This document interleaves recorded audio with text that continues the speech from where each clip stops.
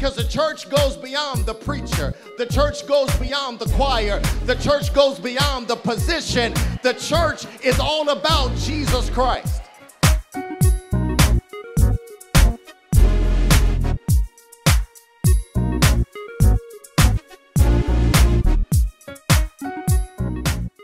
My brothers and sisters, I also want to share with you this, a very important announcement. As we seek to expand what it is we do here at Messiah, I am aware that some of you are watching this and you have no church affiliation. And we want to let you know that we are here for you. So we've come up with an idea, and I pray that you'll be blessed by it. If you'd like more information about our church, if you'd like to accept Jesus Christ as your Savior, or maybe you're just looking for someone from the church to pray with you, we want to connect with you. And so we have an email address on this line at the bottom of the screen. It says MessiahMovementConnect@gmail.com. That's MessiahMovementConnect. That's all together @gmail.com. If you would email your name and your telephone number to that email address, someone within the next 36 hours will reach out to you. Because oftentimes at the conclusion of the message, it's customary, and when we're in the building called Messiah, we would open up the doors of the church. And we want to have this worship service, this virtual worship service, just as meaningful and as impactful as we do when we're in the building. And so I want to offer someone, if after you've listened to this message and you feel God speaking to you and you have not accepted Jesus Christ, simply email your information to Messiah Movement Connect, and someone from the church will get back to you. They will welcome you, they will pray with you, and invite you to become a member of the body of Christ. This is all about the kingdom of God. It really isn't about Messiah. But if you'd like for Messiah to be your home church, we'd love to have you. As I share on Sunday mornings in the church, we're not a perfect church, but we're striving each day to draw closer and closer to Christ, and we are on the move for Christ. And so we're praying for you, my brothers and sisters, whoever you are, wherever you might be watching. You can connect up with Jesus. You can become saved, yes, even through the computer, even through your cell phone, because we understand that God is not a respecter of buildings or technology. It's all about the heart. And so if you'd like more information about that, please simply email Messiah Movement Connect with your name, your telephone number information, and someone will reach out to you. And then also, if you just like for someone from the church, one of our ministers or prayer warriors to pray with you, simply email your information as well. And one of our leaders in our prayer ministry will reach out to you and have personal prayer with you. Amen. Listen, we are growing this thing. God is growing this thing. That's what it is. God is growing this thing, and we pray that you are blessed by it. Amen. Listen, I'm so excited this morning.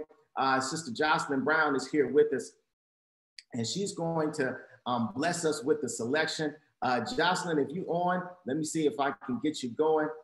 Amen. Amen. Let me see. There she is. I see her right now. All right. We're going to spotlight you and allow you to bless us. Amen. God bless you. Okay. God has smiled on me. He has set me free.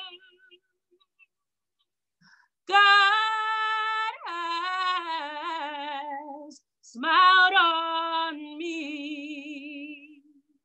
He's been good to me. Amazing grace, how sweet the sound that saved a wretch like me. I once was lost, now I'm found, was blind, but now I see that God has smiled on me. He has set me free. Oh, God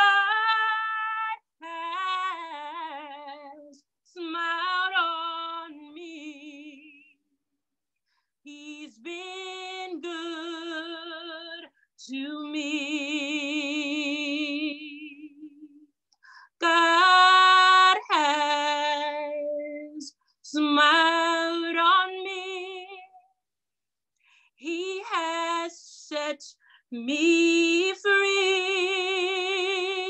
Oh, God has smiled on me. He's been good, so good. He's been good, so good. He's been good to me. Happy Mother's Day. Amen. Amen. Listen, I know it's virtual, but we can still give God a hand of praise for Sister Jocelyn Brown. Thank you, Jocelyn. God bless you for that virtual selection. Amen. You sound just as good virtual as you do in the church. And so we thank God for you and your gifts. Amen. Thank you. Brothers and sisters, as we prepare to hear a word from the Lord, I would just ask that you bow your heads. Let's just go to God in prayer as we seek to hear from the Lord. Amen. God, we thank you for the gift of life. We thank you for allowing us to gather together from different residences, from different places, but we are connected by the blood. First and foremost, we're connected by the blood that your son Jesus died and shed on the cross at Calvary. God, I thank you for everyone who has logged in. I thank you for everyone viewing right now. Thank you for everyone who will view in the future. I pray, dear God, that this message will be a blessing to them. God, I just ask that you use me for your glory. Use me that I might be able to share what it is you've already shared with me. And then I pray, dear God, that we will be able to walk in the boldness and the confidence of knowing who we are, knowing that we are your child and you have a purpose for our lives. And so, God, we thank you. Lastly, dear God, I just want to say again, thank you for all of our mothers. Thank you for those persons who sacrificed, who paid the price, those who did everything that they could in order that we might become who we are right now. Thank you, dear God, for the mothers. Bless and keep them, Lord. Now bless this word, bless this service. And if there's anyone that doesn't have a relationship with you, I pray that at the conclusion of this service, you place it upon their hearts, Lord, to connect up with that Gmail account, Messiah Movement Connect. Allow them to reach out to someone so that they might discover you and discover life brand new. Bless now this word, Lord. In Jesus' name, amen. Amen. Amen. My brothers and sisters, there's a word I want to share with you. It's found in the Gospel of John. I've been in John lately, don't know why, but I was led to John this week. And it's John chapter 2. I wanted to speak not only to the mothers, but I wanted to speak to you personally. Yes, you. I wanted to speak to you personally. John chapter 2, verses 1 through 5. I'll be reading from the Message translation, but in your own time, read chapters 1 and 2 together. Read them together in your Bible study time this week. And I pray and I believe that you will be blessed. But this morning, for the message, I want to read to you John chapter 2, verses 1 through 5 from the Message translation. And it reads this way. 3 days later, there was a wedding in the village of Cana in Galilee. Jesus' mother was there. Jesus and his disciples were guests also. And when they started running low on wine at the wedding banquet, Jesus' mother told him, they're just about out of wine. Verse 4, Jesus said, is that any of our business, mother? Yours or mine? This isn't my time. Don't push me. Verse 5, she went ahead anyway, telling the servants, whatever he tells you to do, do it. Amen. I want to focus in on verses 4 and 5. Verse 4 says, Jesus said, is that any of our business, mother? Yours or mine? This isn't my time. Don't push me. I like that translation. Don't push me. And verse 5 says, she went ahead anyway, telling the servants, whatever he tells you to do, you do it. This morning, my brothers and sisters, I want to share with you from this subject, there's greatness inside of you. Yes, there's greatness inside of you. Touch yourself and say, there's greatness inside of me. Amen. Kiara Kiki Sheard is the granddaughter of the late gospel icon, Mattie Moss Clark. And just recently, Kiara has been in the news for the accomplishments that she's making, both as a gospel artist, but also as an actress. At the conclusion of April going into May, Kiki Sheard held the #1 gospel album in the country. Along with that, just the second weekend in April, she co-starred with others in a bio-picture story about her mother and her sisters entitled The Clark Sisters. Throughout the movie, and I'm sure many of you have seen it, there ain't nothing else to do but watch stuff. And so you've seen the story of not only the Clark sisters, but more importantly, Mattie Moss Clark. And so as I was reading about the accomplishments of Kiki Sheard and what she's doing and how she's perched atop the Billboard charts and she's a blossoming actress, I couldn't help but think about her beginnings. Well, actually, her mother's beginnings and how her mother was able to discover her greatness because of a mother she had. I won't forget, the movie was very entertaining and blessed my spirit, but there was a part in the movie, y'all know what I'm talking about, as Mattie Moss Clark is preparing to direct her choir. There's a young lady over to the right who's chewing gum. Her daughter, Dorinda, is talking to a boy, and all in one fell swoop, Mattie takes off that shoe and throws it because the sopranos were off key. And from that moment on, throughout the story, you saw where Mattie Moss Clark continued to push her daughters to greatness. Listen, she wasn't concerned about what other choirs could do or what other singers could do. She let her children know that they were great, that God had blessed them with a gift, and it was her responsibility to not only cultivate it, but to bring it out of them. And so one of her daughters, who she considered the best singer of the group, Karen Clark Sheard, went on to have her own great gospel career and then gave birth to, yes, Kiara Kiki Sheard. And so Kiki Sheard is who she is because of a mother who was raised by a mother who pushed her for greatness. And my brothers and sisters, I want to share with you today that there is greatness inside of you. All of us have greatness inside of us. And that's the reason why I selected this text for this morning, because this, for me, is the beginning of the discovery of Jesus's greatness. Listen, the Gospel of John is different than the other Gospels because we really don't have too much information about the birth of Christ and his early childhood and formative years. Actually, John introduces us to a grown-up Jesus. Jesus is being celebrated by John the Baptist. John the Baptist bears witness that he is the one. He is the Messiah. The gospel writer John also shows how Jesus got his early disciples, Andrew and Peter, Philip and Nathaniel. And as soon as chapter 1 ends, chapter 2 begins with the setting taking place at a wedding ceremony. Now you need to know that it's customary, or it was customary for the Jewish culture to have wedding ceremonies that would last well into a week. So it wasn't just a one-day thing that you all planned. You know how we plan. We plan the wedding, then we go to the reception and we dance and party at the reception, but then that's it. No, they celebrated for 7 whole days. Yeah, they took it to a whole nother level. And John records that Mary is there, who is the mother of Jesus, along with his disciples. And verse 4 says that Mary becomes aware that the host are running out of wine. And she goes to Jesus and says, hey, listen, they're running out of wine.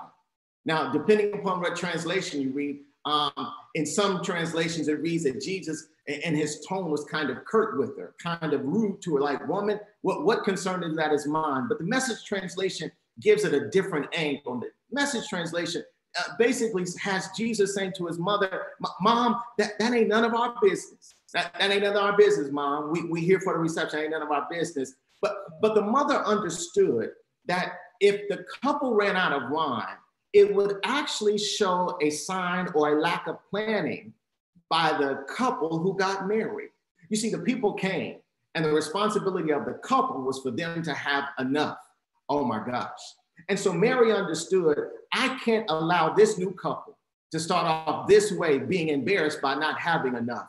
And Jesus, I'm asking you to make up the difference. Can I stop right here? I get excited, I'm sorry. But can I stop and let you know that whenever you are lacking and whenever you feel like you're about to run out, guess what?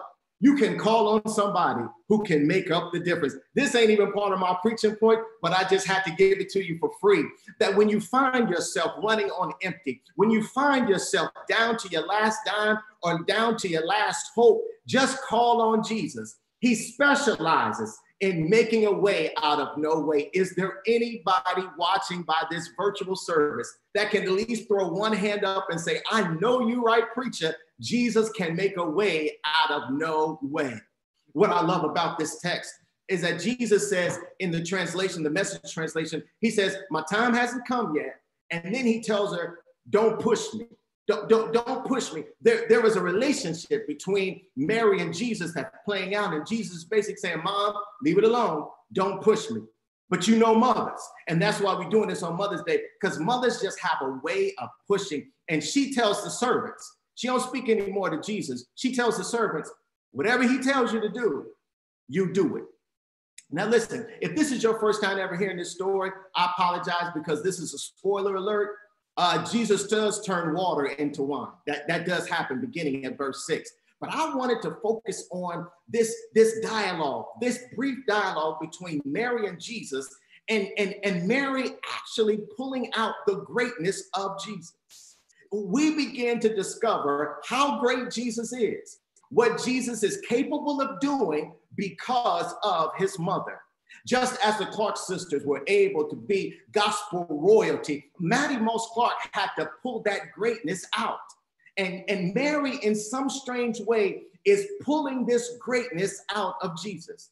And my brothers and sisters, I'm just here on this message this morning to share with you that there is greatness inside of you. But you just can't have greatness inside of you lying dormant. You got to do something with it. And so, my brothers and sisters, as we become great, I want to share with you just a few steps in becoming great and discovering your greatness. The first point is, I want to share with you, you can become great, or your greatness lies when you understand where you've come from. Yeah. When you know who you are and where you've come from, you know that you are great. Yesterday, received word. I read about the deaths of two musical icons, different eras, but impactful nonetheless. Early morning, I woke up and saw that little Richard had passed. And many of you, some of y'all older members, y'all grew up dancing to Tutti Frutti and all that stuff. But then there was another person who died that probably some of you didn't know, but it impacted me. Andre Harrell is his name. Andre Harrell, for our generation, for my generation, is what Berry Gordy was to the baby boomers. Andre Harrell ran Uptown Records, and Uptown Records actually reached its peak and its height by the time I was leaving out of high school, 1986, and into my college years. As I was becoming an adult, Uptown Records and the music that they produced was actually the soundtrack to my life. Listen, Uptown Records and Andre Harrell, he ran Uptown Records. He was underneath Russell Simmons, and he had his own record label, Uptown Records. And from Uptown, we had Heavy D and the Boys. Somebody know what I'm talking about. We had Father MC. Somebody knows what I'm talking about. We had Guy, Teddy Riley, Al B. Shore. Listen, I can't tell you the number of songs that I played over and over again because of Andre Harrell. Listen, because of Andre Harrell, Andre helped to mentor Sean Puffy Combs. And we know that Sean Puffy Combs helped to discover Mary J. Blige, yes, and Christopher B.I.G., notorious B.I.G. Wallace. Where would we be without some of those great songs? And it's all because of Andre Harrell. So Andre Harrell passed away. And I was reading about his bio yesterday and just discovering things about his life. Everyone who spoke of Andre Harrell spoke of his Black excellence. They said wherever Andre went, he represented his Blackness. Boardroom or dance floor, whether it's a record company or whether it's a sound room, Andre Harrell let everybody know that he was Black and he was proud of his Blackness. He dressed in an elegant manner. And the question would always say, they was always ask Andre, why are you always talking about your Blackness? Why are you always talking about who you are? He said, because I know where I've come from. And regardless of where I am, I want you all to know that I'm not ashamed of where I've come from. My brothers and sisters, listen, I do believe that there's greatness inside of you because of where you've come from. Our history is built on greatness. We are people who are all about greatness. And even if the American history books has not written about all of our greatness, we as a people know who we've come from. We've come from kings and queens. We've come from doctors and lawyers and school teachers. We've come from barbers and beauticians. We come from a great people. There is greatness inside of us. And I want to make sure that we not only understand it, but that we share it with the future generation, those young persons who are coming up and discovering maturity and adulthood, that they know who they are, that they know that within their blood lies greatness. They come from a line filled with folk who paid a price, folk who were educated, folk who knew what it meant to be an American, but also an African American. We come from greatness. And I do believe that Jesus was able to discover his greatness because he had a mother who helped him discover his greatness. She wanted him to understand you ain't no ordinary child. There's some special things that you can do. And as Jesus grew slowly into his teenage years, into adulthood, he discovered his greatness. My brothers and sisters, I want you to know that there is greatness inside of you because of where you've come from. Let the church say amen. Also, there is greatness inside of you, and you are able to reach that greatness by sometimes receiving an uncomfortable push. Yeah. I'm great because of where I've come from, but I'm also great because every now and then I got pushed. An uncomfortable push. That's what Jesus says in the text. He says, mother, woman, don't push me. My time has not yet come. But in verse 5, she tells the servants, do what he tells you to do. If that ain't a Black mama, I don't know what it is. How many of y'all had some parents that pushed you? And you wanted to be left alone, but they pushed you anyhow? Yeah, a gentle but yet uncomfortable push. Jesus says, I ain't ready to do this yet. But Mary says, oh, but you're going to do it anyhow. You know what I discovered? And if I lose it right now, y'all just forgive me. But as I was reading this text, I discovered just for the very first time this week that Mary is able to give Jesus an uncomfortable push because she too received an uncomfortable push. This is actually greatness talking to greatness. I'm about to lose it, but I'm gonna keep it together. This is greatness talking to greatness. She knows what Jesus is capable of doing, what he can do, but he says, my time ain't come yet. Can I use my mama voice, my Black mama voice? As he's saying this at the wedding reception, this ain't in the Bible, but this is Orange translation. I hear her saying, oh, you feel like you ain't ready yet? Well, I wasn't ready either, son.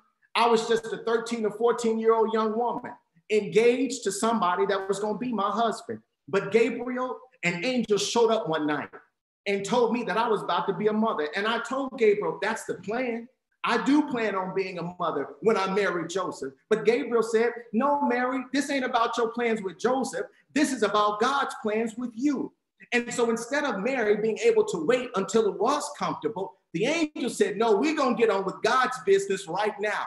So I see Mary saying to Jesus, oh, you ain't the only one who's ever been pushed, But I've discovered, this is Mary talking, but I've discovered that with God, all things are possible. And God can do anything but fail. So Jesus, I know you ain't feeling it right now. And I know you want to take a chill pill on performing this miracle, but I need you to do it right now. She gives him a gentle push. To anyone who knows me, anyone who's ever worked with me, listen, they will share with you that I push people. I laughed to myself last night and this morning because anyone who has ever worked with me, they will wave their hand and be like, he pushes too hard.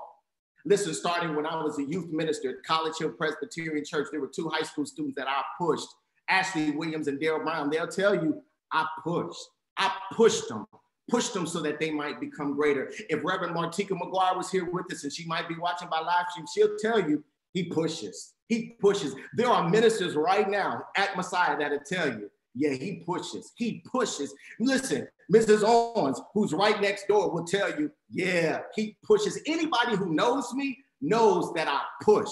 I push people for greatness. But what you don't understand is that I was raised being pushed myself, being raised by a mother and a grandmother who saw greatness in me. And instead of them allowing me to remain comfortable and complacent with my greatness, nah, they said, you are different and we gonna push you to see what God can do with you.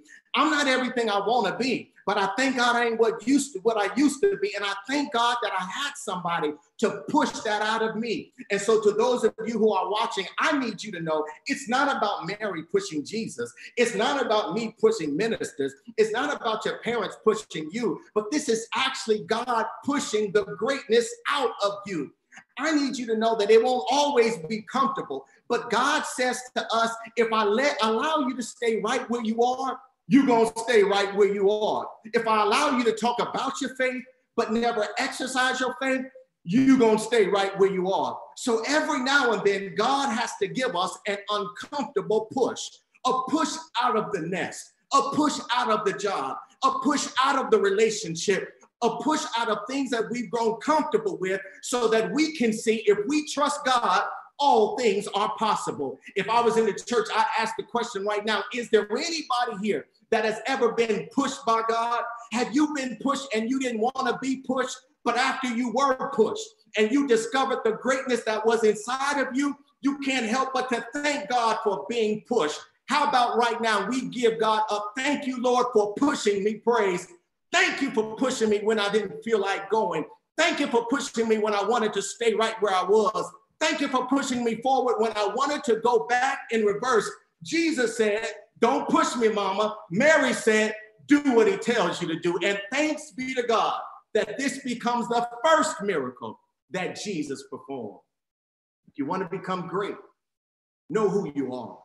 Know where you've come from. You want to become great? Every now and then, greatness will require an uncomfortable push. But also, lastly, if you want to be great,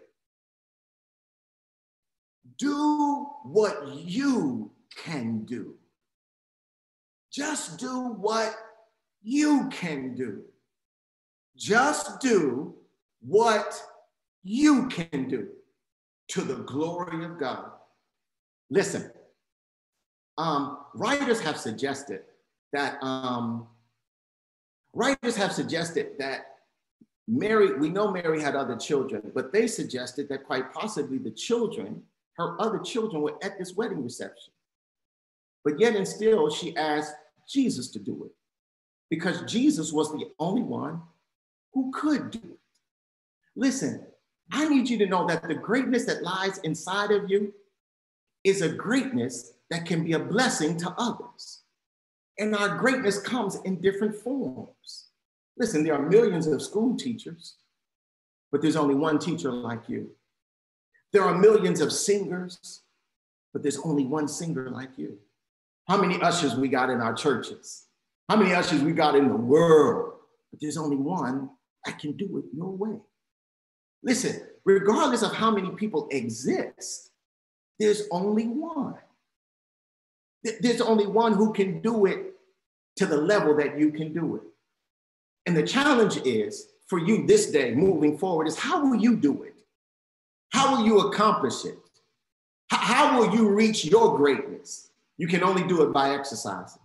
You can only do it by giving it to God and allowing God to work a miracle in your life. My brothers and sisters, as we look at the text, after Mary pushes Jesus, Jesus is able to do what nobody else could do. He turned water into wine. He gave up who he was unto God, and God blessed him by performing these miracles. I believe it's Reverend Dr. Martin Luther King Jr., who in one of his speeches shared the words of wisdom from a college president. College president was sharing that all of us will have different lots in life. And if your lot just happens to be a street sweeper, you need to sweep them streets to the glory of God.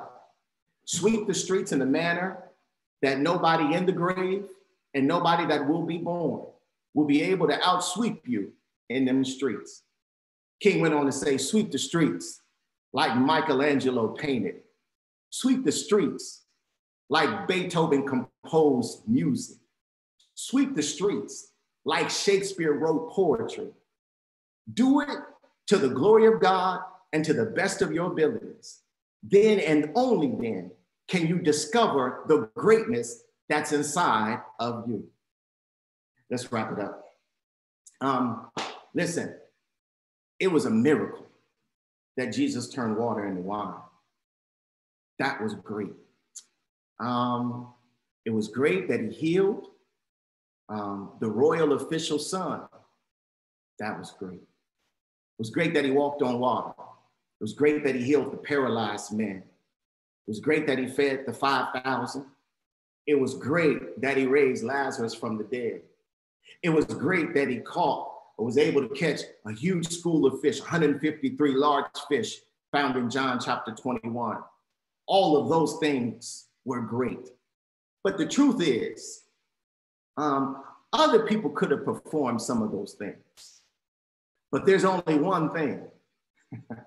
There's only one thing that makes him great. And the greatness inside of him took place on a hill called Calvary. On one Friday, he died. Now, I need you to know there's a whole lot of folk who have died. And all of us will soon die. But there's only one who was born to die. I know, Notorious B.I.G. said it in his CD, Born to Die. But there was only one who was able to die for all of our sins. And the greatness inside of him came out on that cross on Friday. But the greatness was continued because early Sunday morning, he came out of the grave. My brothers and sisters, I pray that you've been blessed by this message. Listen, there is greatness inside of you. When you know where you've come from, there's greatness inside of you. Well, when you understand that every now and then God will give you an uncomfortable push, God is just bringing out the greatness inside of you. And when you do what the best you can do, not about what somebody else is doing, not about how somebody else is sounding, but I'm doing what I'm doing to the glory of God, I am great. I am great not because I'm a preacher. I'm great not because I'm a pastor. I'm great not because I'm a son or a husband or a friend. I'm great because there is Jesus inside of me. And that greatness comes out each and every day. I can't take credit for it. For whatever it is I'm able to do. And however it is I'm able to do it, God gets the glory. But from now until the day I die, I want to challenge you to be great. Be great in your studies. Be great in your service. Be great in your employment. Be great in raising children. Be great in giving wisdom and allow God to get the glory from your greatness. To God be the glory for every great person watching this live stream this morning. May God continue to bless you and keep you and pull out your greatness. Amen. Amen. Come on, let's give God a hand of praise this morning. There is greatness inside of you. Listen, before we close, I simply want to have a prayer. There might be someone seeking a relationship with Jesus Christ. I just want to pray for you. At the conclusion of this live stream message, simply go to MessiahMovementConnect@gmail.com. If there's a prayer request, type your prayer request in. Someone will get back to you. If someone wants to just become saved, I want to give my life to Christ, you can do it that way. If someone wants to become a member of our church, yes, even a virtual member, we'll be happy to welcome you into the family. Let's pray. Let's just pray right now, and then we'll be done with this service for today. God, we thank you. Thank you, thank you, thank you for greatness. Thank you, God, for being great. Thank you for creating this world in 6 days and resting on the seventh. Thank you, God, for creating all that you've created. Thank you for your son, Jesus, who was great indeed. Yes, he did some great earthly things, but thank you, God, for allowing him to die on the cross to really expose his true greatness. Thank you, Jesus, for coming out of the grave on Sunday morning. Thank you for that greatness, and thank you for everyone who's watching right now. God, in the name of Jesus, I pray that every person is able to discover who they are, discover their greatness.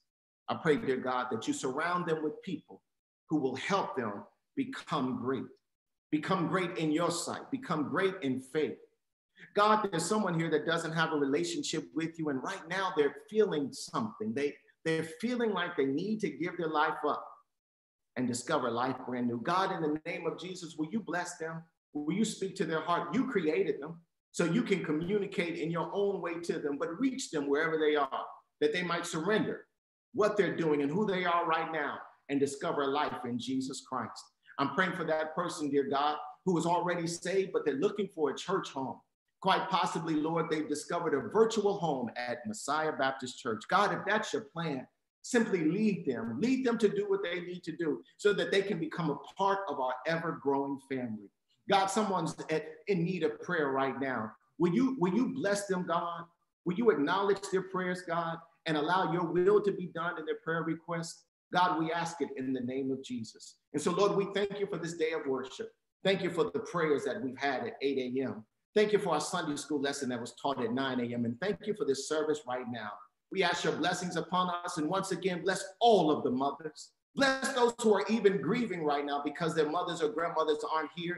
God, fill that void and let them know that there is still more life to be lived and there is still more wisdom to share with others. Bless us, God. Bless all of our mothers. Keep us in your care until we gather again this coming Wednesday evening at 7 o'clock. We give it all to you. We praise you, God. We love you, and we ask it in Jesus' name. Amen. God bless you, my brothers and sisters. I pray that you've been blessed by this service. Remember, there is greatness inside of you. Take care.